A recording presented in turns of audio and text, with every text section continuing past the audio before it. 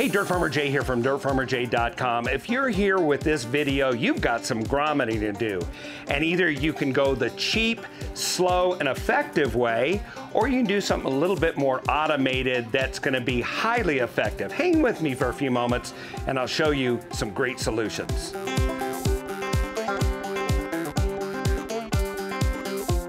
Hey, DirtFarmerJay here from DirtFarmerJay.com. It looks like you've got some grommeting to do, and depending on whether or not you've got just a little bit, maybe it's a smaller project or a little bit of camping gear, and you only have a little bit of grommeting, then you can go with this type of approach where you just get a very cheap, inexpensive manual kit.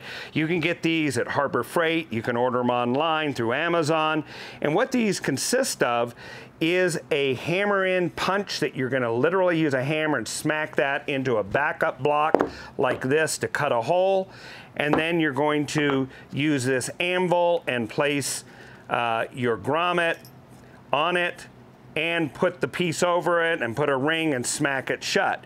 Well, we're going to walk you through that very quickly so that if you've never done this, we can show you what that looks like.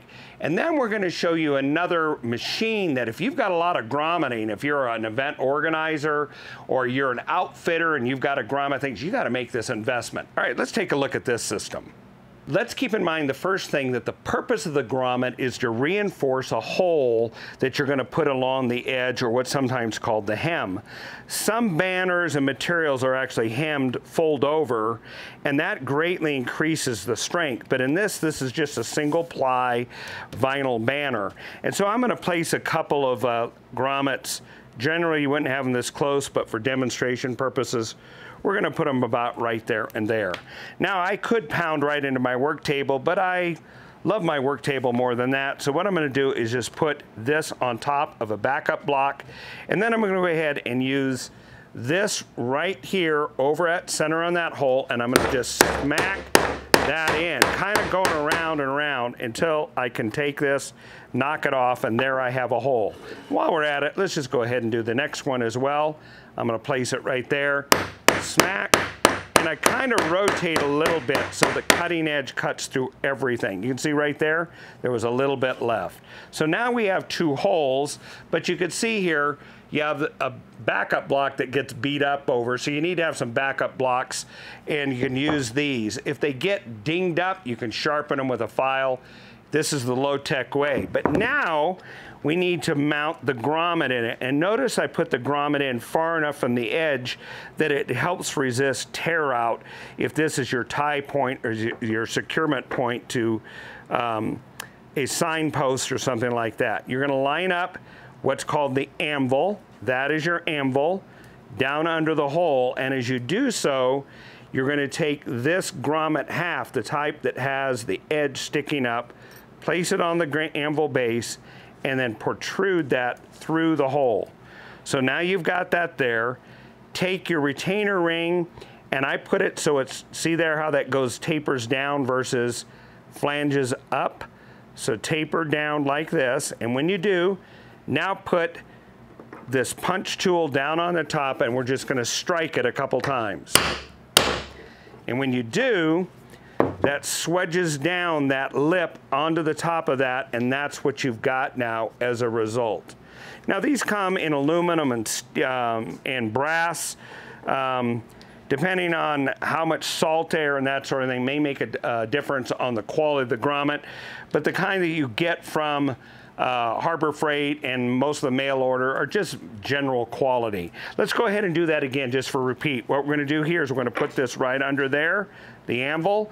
We'll go ahead and put the part that has the sleeve sticking up on the top of the anvil, put that over the hole, put this sleeve down over the top, and then pound it into place. And we'll just put that in there, smack it a couple times, and there you go. We now have grommets on both sides of this right here, and this will greatly help if you were hanging this across someplace in a windy area. You could stitch rope in and out of it.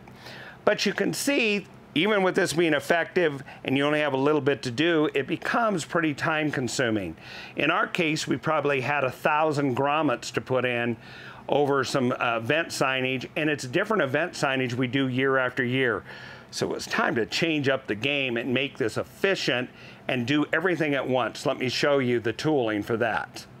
Okay, and the second approach is to invest in a grommet machine, and this machine costs about $80 plus freight and tax. It was around $90 to $95 all in, and it came with these sets of grommets, these dies and everything that does the job, a basic tool kit, and then this nice little manual that's just very simple, and it does a very nice job. It's very heavy and well constructed.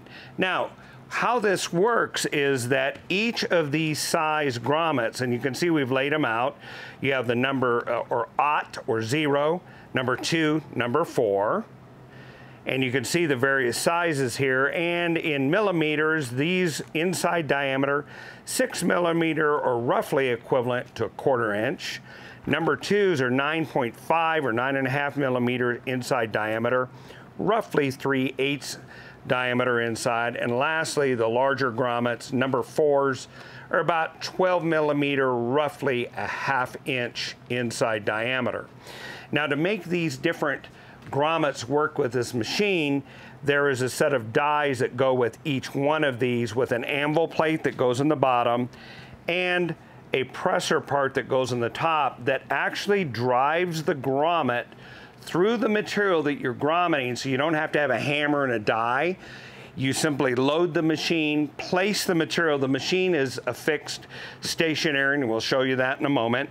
And then you move the material to be grommeted to the place you want to grommet, and then you're going to simply press this down. So what we're going to do is we'll just go ahead and use these larger ones right here, the 12 millimeter or about 1/2 inch. So what we'll do here is we're going to take this part, and on the top part of the machine, right up under this piston, it's threaded, and you simply thread this in and get it to where it's tight, finger tight. You don't need to wrench it down or anything like that.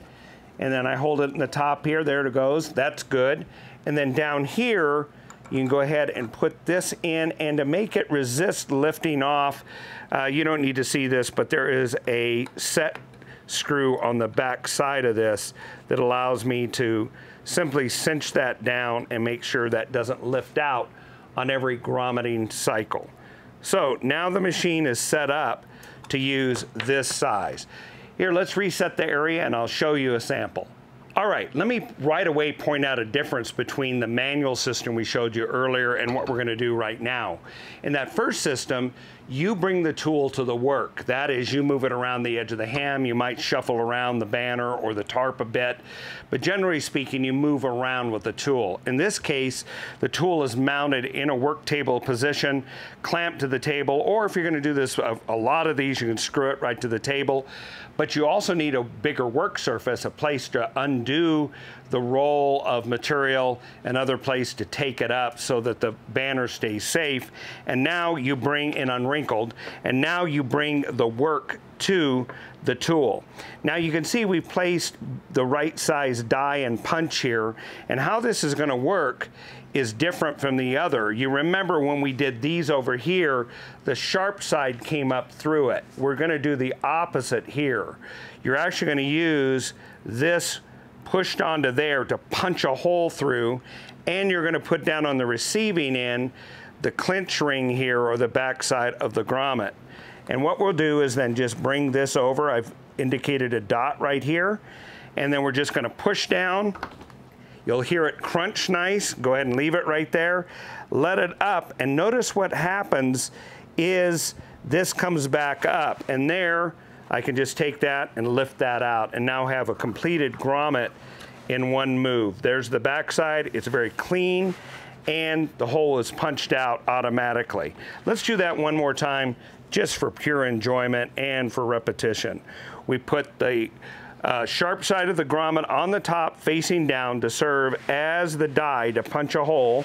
Then we're going to put this receiver ring down on the bottom anvil, place this under the center area we're going to punch, bring the machine down, punch it till you feel it come down, and actually we would clamp this or screw this down more.